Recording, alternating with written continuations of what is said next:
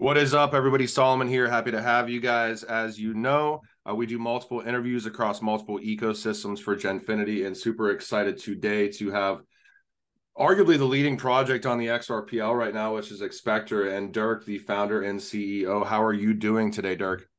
Well, busy as usual, but happy to see you again. 100%.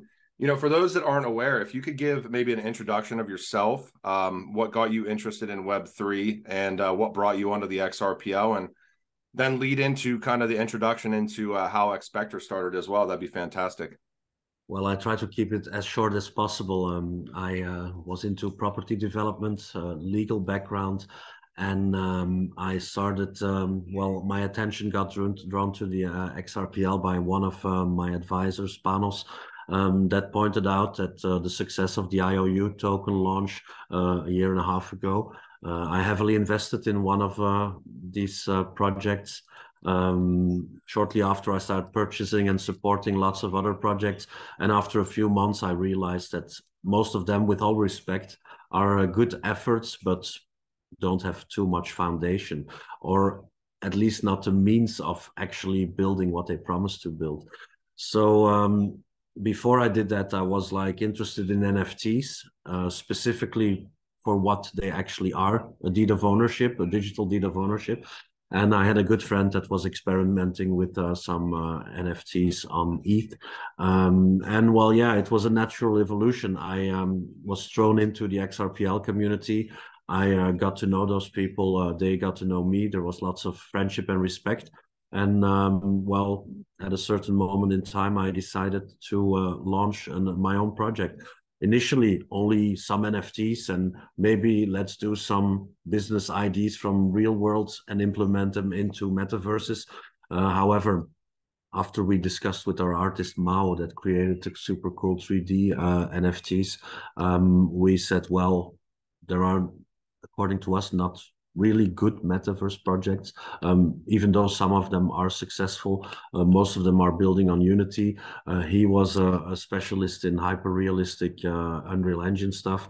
And then we decided to do that. Fast forward, we did the IDO almost a year ago, very successful. Then we did our pre-sale and sale of NFTs, only project on the XRPL that sold out on reasonable prices, by the way. And then we started recently our virtual land sales, which have been a huge success as well. It's been almost a month since we started. We're now in round two, still discounts up to 50%, by the way. And yeah, well, everything is going as planned or even better.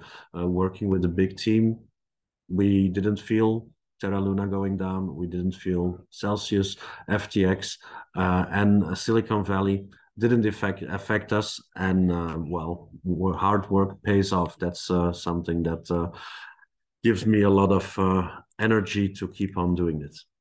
Yeah, 100%. And I mean, you touched base briefly on essentially coming up on a 1 year anniversary in April here. I would love to maybe pick your brain real quick because this space moves incredibly fast. And there's always, consistent pivots. Like from your standpoint, what are some of the biggest lessons learned in a year that you might have? Maybe just touch base on the past year, your experience really being here for a year. You don't look like you've aged too much in a year, but you probably feel like you've aged quite a bit in a year. So Definitely. Well, most of it is a very positive experience. I've met really interesting people, you amongst others. I've made lots of new friends, good contacts with people that I would have never met. The whole community thing is a very interesting thing as well. For me, it's about technology and innovation, and it's a new journey in my life, and for me, it's mostly about being able to bring it to a good end. What I've learned is that as myself, most people in crypto don't really know what crypto is or what blockchain is or what NFTs are, what metaverses are, what Web3 means. So yeah, there are lots of buzzwords and fashion things that people like to hear. I'm still learning as well. Don't trust too many people as well. I've been scammed. I've been rug pulled. I've been threatened, I've been extorted, I've been but the good side doesn't is probably the thing that I remember most. And of course, success, being able to build in a year what we have done during a very difficult crypto period of time. I think that's very encouraging, and that shows that it is possible, even on a chain like the XRPL, which is a niche, you know. And yeah, well, I'm very proud of what we did. I'm very proud of the team, and I'm very happy with the community, and not only the xSPECTAR community, but the extended community, the XRPL, and all the other projects and other chains that we interact with. We do all kinds of collaborations. We're happy to support. We have our art gallery in the community hall that is free to use as a showcase for NFT projects as well, which gives mutual exposure. So we're happy to do that, and I'm really looking forward to the next year. I think it will be very, very interesting. Awesome, yeah. And you touched base briefly on it. Maybe touch base a little bit on, you know, why the XRPL is the initial chain that that xSPECTAR decided to build upon. What kind of utilities does the XRPL add benefit towards the xSPECTAR ecosystem? And then if you could dive out a little bit, because you guys have done a lot of community aspects with HBAR, you've done aspects of building within Flare, and probably some integration aspects there. So if you could talk about why XRP, what benefits it adds to xSPECTAR, and then move into you know, your vision for cross-chain and cross ecosystems, that'd be great. Well, it was a natural evolution. I didn't pick the XRPL. The XRPL picked me. It was mostly from a community aspect. I think that the XRPL is fantastic for what it's built for, moving value fast and cheap. And I think because we are presenting ourselves as chain agnostic project, we are integrating multiple chains into what we do. However, the smart contract worshipping is total nonsense. They are not smart, and they are not contracts, and they can be bypassed at several levels. So, well, I think that we agree upon the fact that blockchain should be used where it's useful, and that's it. Because everybody's speaking about mass adoption, and then they come with all kinds of complicated blockchain related stuff, which nobody understands. Even the 1% blockchain people don't get it. So it's really fashionable, but it's totally useless. It's utopia. And I think that I've made some interesting points regarding decentralization and stuff. Well, there are some things that are very difficult to merge.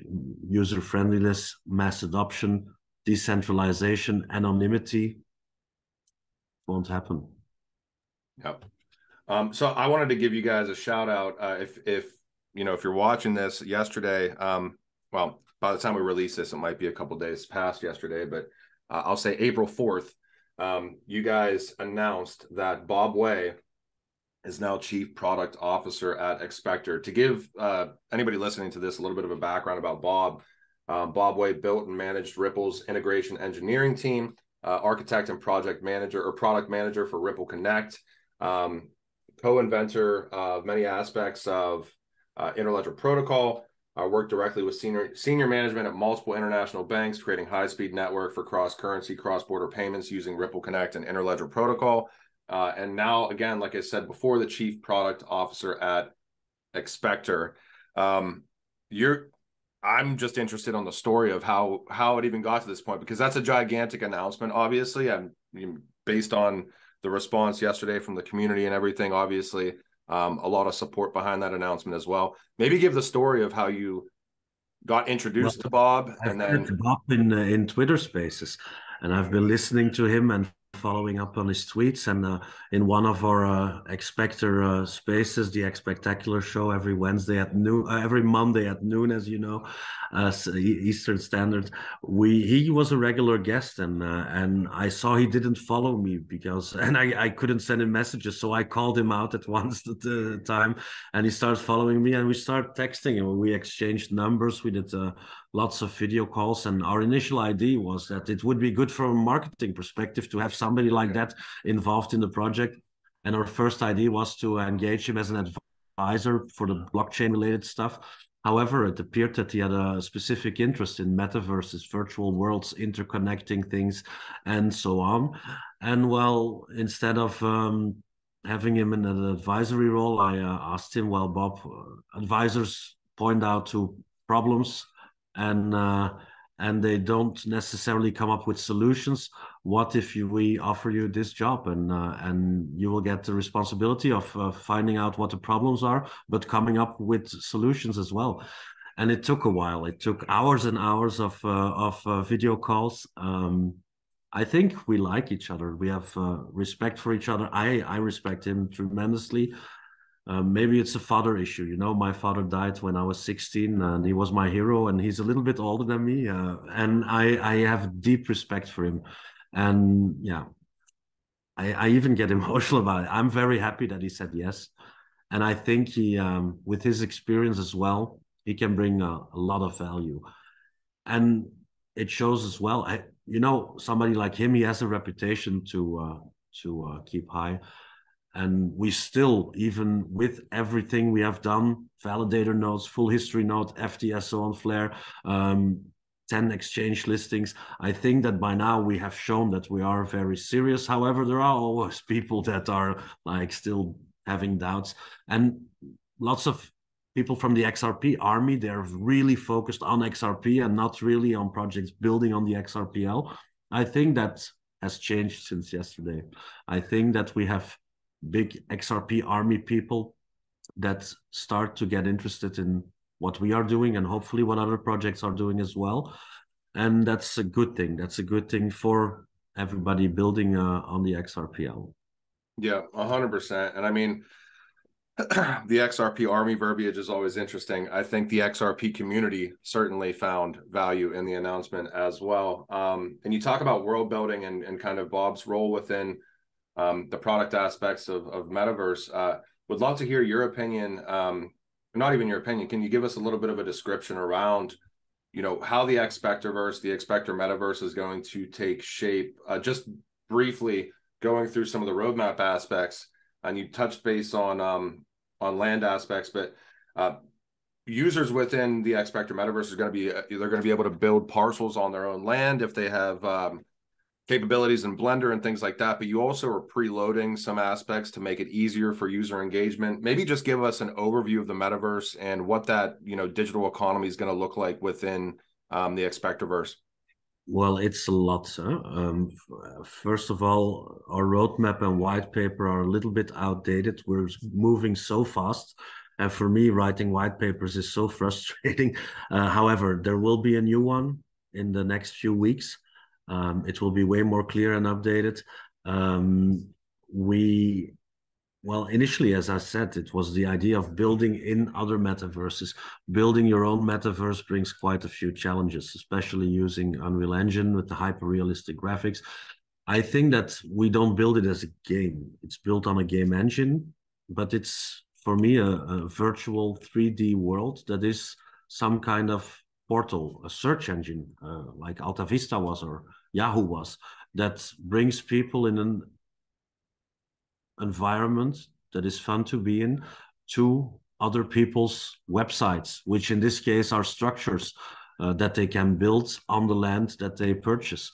And within those buildings, they can do what they want. They can create a business, they can create a game, they can create whatever. It's easier said than done. We're looking into the possibilities how to exactly do it. There are some legal reasons why it would be better, for example, to have it run on their server, everything that happens within a structure.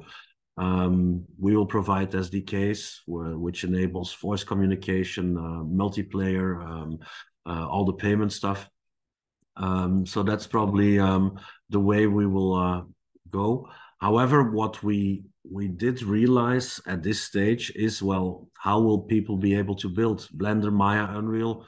Well, it has been proven that our community members have a strong buying power, very interested, very involved as well. Not the ones that want passive income and let's see what happens. They really have good ideas of what to do in there. However, to incentivize people building, we will do several things. One of them is an idea that we're still not 100% decided in, will we or should we build a tool that makes it way easier to create? I think yes, it'll cost quite a bit of time, quite a bit of money. And one of my remarks was in the past few weeks with AI, should we build it? It will take a year. It will take a lot of resources from the project. And maybe in a year, you will be able to give voice commands in Unreal and have something built as you want it. So it's a bit of a struggle where we are on that point. However, what we will do in the short term is attract creators. I think it are Bob words. We have to appeal to the nerds, the geeks, the guys living in their mom's basement, playing with Blender, Maya, and whatever. Maybe some other things that they play with as well. However, we are organizing, and it will kick off in the next week, the xSPECTAR Creator Contest with prizes up to the prize pool is 25,000 US in xSPECTAR assets. We are collaborating with a company that runs an academy, an Unreal Engine development academy. We will have a separate Discord channel for creators. They're originally from Syria in the Middle East. They will also put a lot of content out in Arab to focus on the Middle East, also to empower those people. You know, lots of people in countries, they have skills, but they don't have the abilities to monetize on it. So I think that if we can bring a couple of hundreds or thousands of people with those abilities to our project, and incentivize them by not only doing the contest, but giving the ability to NFT what they have built and to sell it on our native marketplace to people that hold land, that have money and IDs to do something. Bringing those two together is a really nice thing. And it's about empowerment. It's about giving power to the people and giving them the possibility to use their skills, bring buyers and sellers together, and give them the ability to easily transact and make money. Yeah, and I think that's it's a great point. I was going to bring that up, you know, after we even did this interview, that there's probably ideas around just, you know, creating that feedback loop, like you were just talking about, creating that feedback loop that feeds back into the you know, the metaverse that xSPECTAR is facilitating, which I think is fantastic. So kudos on that. Wanted to ask you, you mentioned 10 listings right now on different exchanges. A little birdie told me, well, I've been hearing rumblings that there may be another big listing potentially coming up for xSPECTAR soon. You want to drop some alpha in here? Well, I can't for legal reasons, but there are two major things coming this year. One is really close by. Like when you say close, like, or like is close like in Q2, is close like in anniversary month? Anniversary month, of course. Okay, Anniversary month is normally we use AKs to shoot around. Now it's bazookas this month. awesome. Yeah, if you could touch base a little bit, you know, look, you mentioned another huge announcement coming out into 2023. So I'd like to ask you, you know, what are you most excited about for this year for xSPECTAR? Well, I think short term, the birthday month or the anniversary is really cool.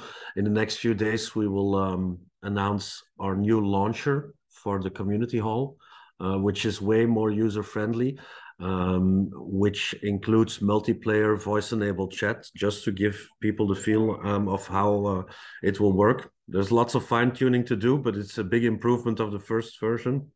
The new website will be online probably somewhere next week. The new white paper will follow very soon.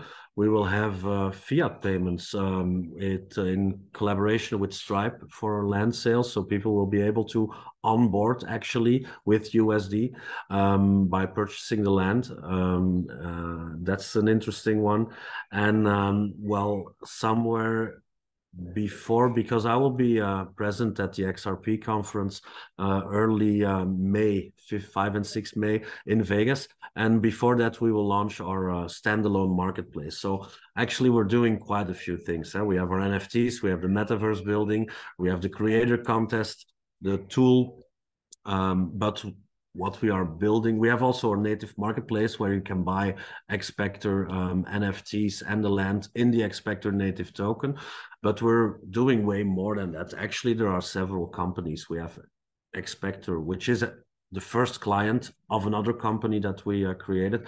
And that company creates all the tech that powers it. So it will create the Metaverse platform, which can be white labeled for other people, other projects, other chains.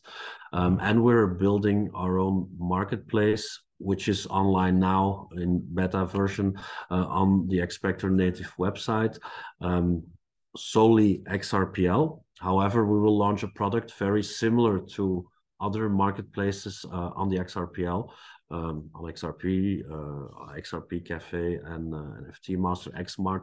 And that will be launched the first week of May, if everything goes right. I'm very careful with deadlines. But at the same time, we are building it not as an NFT marketplace, but as an e-commerce platform that is crypto enabled. So it's a backend system that can be white labeled as well. We already have a couple of projects that will be using it as a premium experience to have their own e-commerce marketplace system on their own website, and it will run through APIs on our system. One of them is TextRP,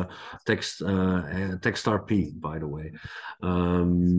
So yeah, well, lots of interesting things coming up, and at the same time, we're not only including Stripe and fiat payments, but also integrating other cryptocurrencies. So people will be able to purchase our digital assets as we sell them the land in other cryptocurrencies.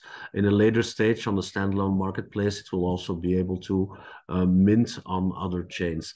An interesting concept that we're playing with, trying to profile ourselves as chain agnostic to attract more people to the project. Because I think we're a little bit limited at this stage by the XRPL. I think we're outgrowing it. We have been flirting with HBAR and Flare. They will be integrated for sure because they're our friends closely related to the XRP community or XRPL community. However, what you guys are doing with Genfinity is also fantastic. With people from VC, Algorand, Avalanche, and so on. I think that there should be more collaboration. And to make a project succeed, I think we need as many people as we want. And therefore, we will trying to appeal to them as well. And one of the things is that we consider even letting people mint their land on the chain they want. Why should it be on the XRPL? Yeah, that's awesome. I mean, you know, from the Genfinity purview, obviously cross-chain collaboration and trying to break as many silos down as possible is extremely important to us. Should announce during this, obviously, that we're going to be doing, I'll be coming on in the xSPECTAcular show a couple of times a month, trying to break some silos down, bring some interesting communities on. And then we always host twice a month. We do those big cross-chain kind of, one is kind of more community driven, one is kind of more enterprise driven spaces where xSPECTAR will be able to come up there as a panelist and again just try to break silos down as much as possible. And then I'm pretty excited because we're going to be planning a quarterly event with xSPECTAR's help to again, you know, highlight the use cases of not only xSPECTAR but the XRPL and drive traffic into the XRPL as well as other ecosystems. So that should be pretty interesting. We've done 2 of those so far in the HBAR ecosystem. Some quick stats, you know, we've basically were able to accomplish like 15,000 wallets within 2 events, which is pretty massive. So looking forward to planning and delivering one of those insane events with you guys moving forward for this quarter. So yeah, Dirk, I think unless you have anything else, it's fantastic. Again, congratulations on Bob Way coming on as Chief Product Officer and looking forward to all the metaverse aspects moving forward, looking forward to the marketplace or the e-commerce platform launching. Looking forward to whatever announcement you guys have coming up in, you know, this month of the anniversary aspect that you can't talk about due to legal reasons. And yeah, it's always a pleasure, man. And looking forward to doing another one of these interviews soon. So thank you very much, Dirk. Well, with pleasure. And I have to say that I'm very proud of what you have been doing with Genfinity and your team in the past few weeks and months. I think it really brings people together and it's really the way to go. Thanks very much, Dirk. Really appreciate it, man.